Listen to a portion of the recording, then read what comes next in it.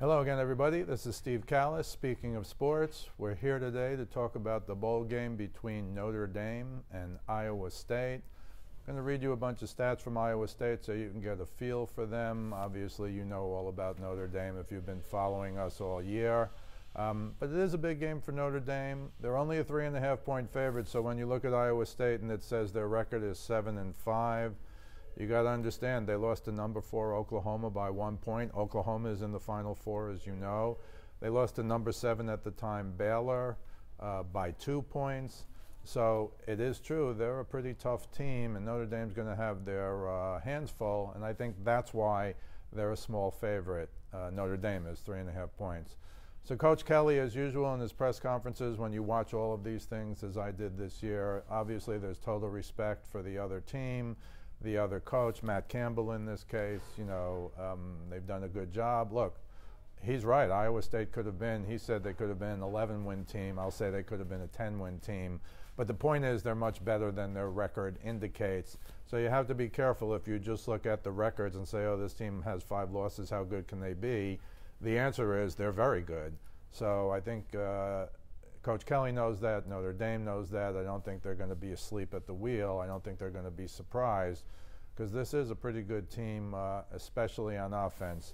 I'm going to look at the defense first, though, because interestingly, they play 3 down linemen and 3 linebackers, and then some combination safeties and DBs, 5 guys. It's kind of a nickel, if you're familiar with the term. They kind of play 5 DBs almost all the time. It's not a 3-4. It's not a 4-3. It's actually a 3-3, which is interesting. But their defensive line is their weakest. This is Iowa State now. Their defensive line is their weakest link on defense, and hopefully Notre Dame can, get a running game going. I'll speak briefly about just one guy in Notre Dame for now, Jafar Armstrong. They had high hopes for him this year. He got hurt a couple times. He really wasn't what they hoped he would be. He did show some signs of life against Stanford, so they're hoping for a big game from Armstrong. Of course, Tony Jones Jr. picked up the slack well all year, but it'll be good if they can run the ball. But I'm just going to give you a few stats about a few of the defenders. Again, their strength is in their linebacking core, and they also have a very good safety. But let me read you some stats on the defense for Iowa State. Again, 3 down linemen, 3 linebackers, very unusual in college football or in pro football. You hardly ever see this, so they'll have to, kind of adapt to that during the game. But their 2 best players are linebackers. Number 34, Orion Vance, 6.5 sacks, 29 pressures. Number 23, Mike Rose, 69 tackles. They also have a very good safety, Greg Eisworth, number 12.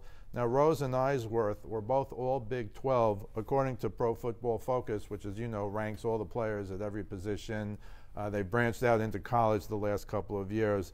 The only other defender I want to talk about is Will McDonald. Now, he's a defensive end. He's only had limited snaps. He hasn't played a lot this year, but in the last 3 games, he has 5 of his 6 sacks, and they're hoping that he'll be the guy, Iowa State is hoping, he'll be the guy that they put on the line of scrimmage, and he'll be able to get some pressure on Ian Book, maybe get a sack or 2, and maybe turn around the weakness, or what's viewed to be the weakness, of the Iowa State defense, and that is their defensive line. So part of the big question here is, can Notre Dame get a running game going against Iowa State? If they can, then you know how good they are. The only other guy I'll mention on Notre Dame is Chase Claypool. His stats this year, 59 receptions, 891 yards, 12 TDs.